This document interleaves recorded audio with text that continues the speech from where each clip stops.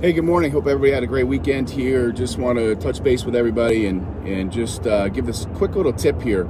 When it comes to purchasing a house and you're self-employed, and I get it, I've been self-employed for a long period of time.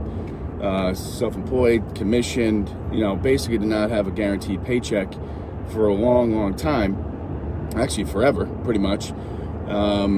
So when you're self-employed, I know that you make a lot more money than what you show on your tax returns. And I get it, because there's tax benefits to write stuff off, and I do the same thing.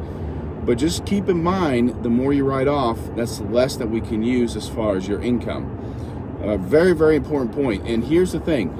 When you're looking to buy a house, have your financials analyzed up front before you start getting attached to a home. Because what happens is that people think that they make, let's say, $10,000 a month, but after all the write-offs, we can only use, say, $4,000. So very, very important. And that's something that our team could do very quickly. I mean, all we need is the last couple of years of your tax returns, all the documentation. We can have the underwriter analyze it up front before you even sign a contract. So that way, we are way ahead of the game. There's no things that blow up on you.